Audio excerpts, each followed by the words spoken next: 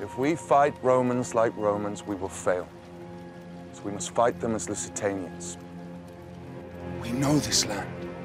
This terrain, it is in our blood.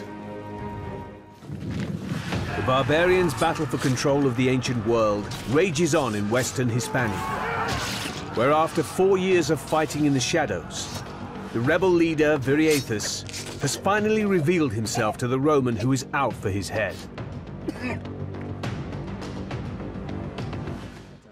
The Lusitanians won't face Rome on an open battlefield or in small lightning raids.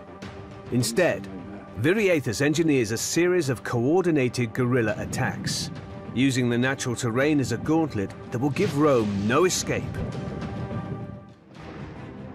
Vetilius leads his men directly into a narrow gully. The Roman forces are stretched into a thin line 2 miles long, on the edge of a deadly ravine. 9,000 barbarian warriors are poised to descend from the forest and push the Roman line into the abyss. There are several phases of guerrilla warfare, but it always must culminate in conventional battle when the conventional side has weakened sufficiently and the insurgent side has gained sufficient strength to bring about that culminating battle and impose its will on its enemy.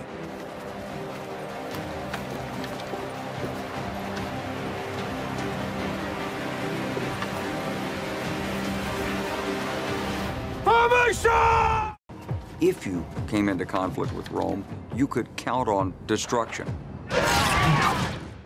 Power can either be good or bad. What really matters is who is wielding that power, what motivates them, and how they use it.